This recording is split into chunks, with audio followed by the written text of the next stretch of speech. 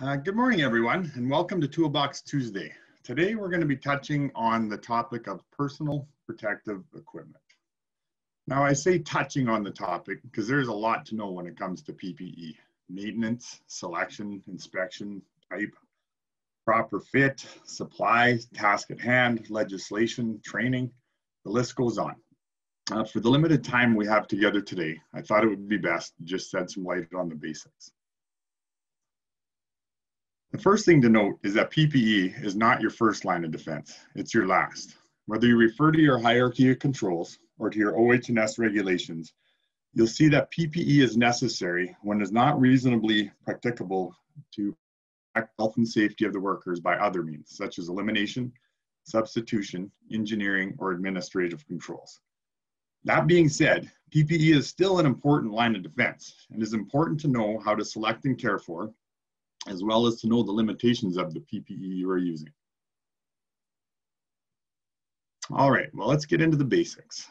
Eye protection. There's no such thing as a second chance when it comes to preventing incidents involving the eyes. That is why it is important to select the right type of eye and face protection.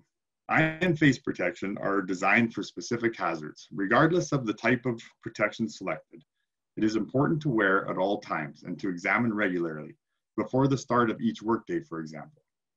Ensure that the protection is clean and free of scratches that could hamper vision. Foot protection. CSA approved protective footwear is required on all construction sites. Proper footwear can help avoid twists and strains, prevent slips, and protect feet from falling objects and boot punctures. Select foot protection according to the task and potential hazard. Approved safety footwear will have the Canadian Standards Association green triangle on the side or tongue of the boot or shoe. Inspect footwear regularly to ensure it continues to provide the traction and the protection it was designed. Head protection. Hard hats are standard issue and required on all construction sites. To work properly, they must be fitted securely on the top of the head and bands adjusted to ensure the suspension system distributes the load evenly over the entire head. Best industry practice is to wear the hard hat with the brim facing forward. Safety headwear must be inspected regularly prior to use and should be replaced when the suspension system is worn or the shell is punctured, split, or cracked.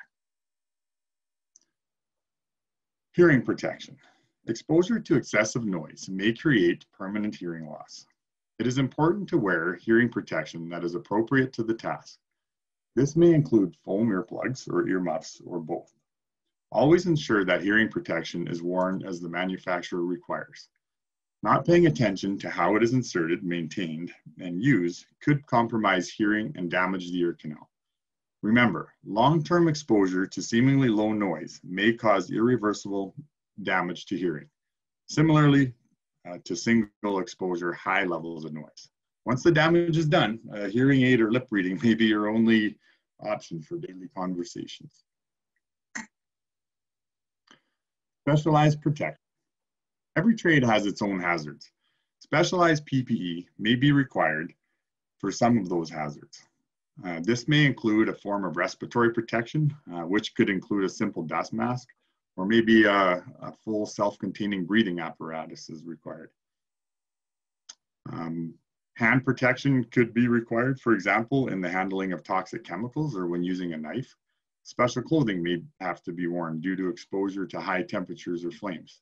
Personal fall arrest systems and full body harness for working at heights.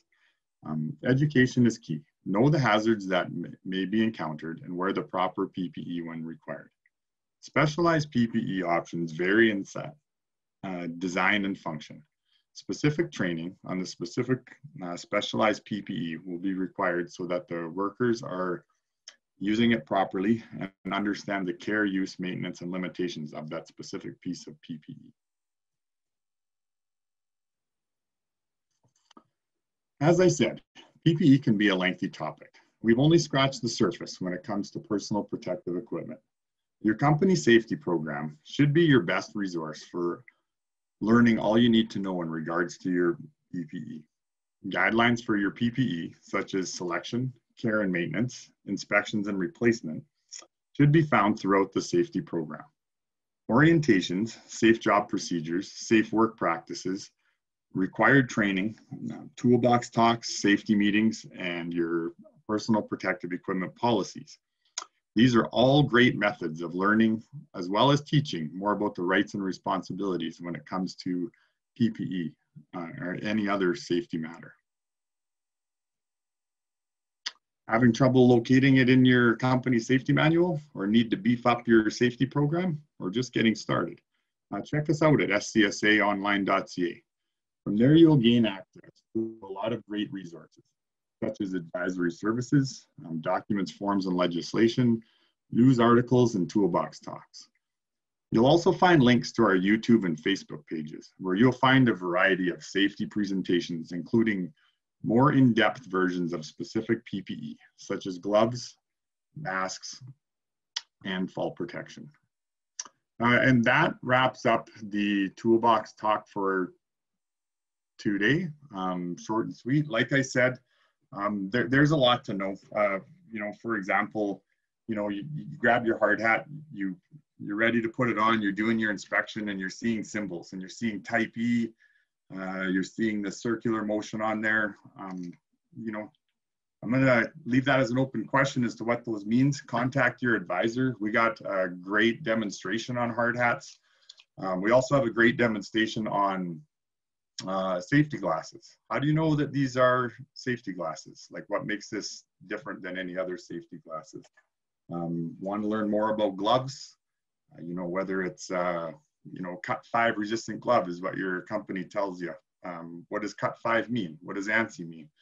These are all great PPE questions that you should find in your safety manual, or like I said, contact an advisor and we can do personalized toolbox talks and demonstrations on PPE. Thanks again, and see you next Tuesday for our toolbox talk on complacency. Bye for now.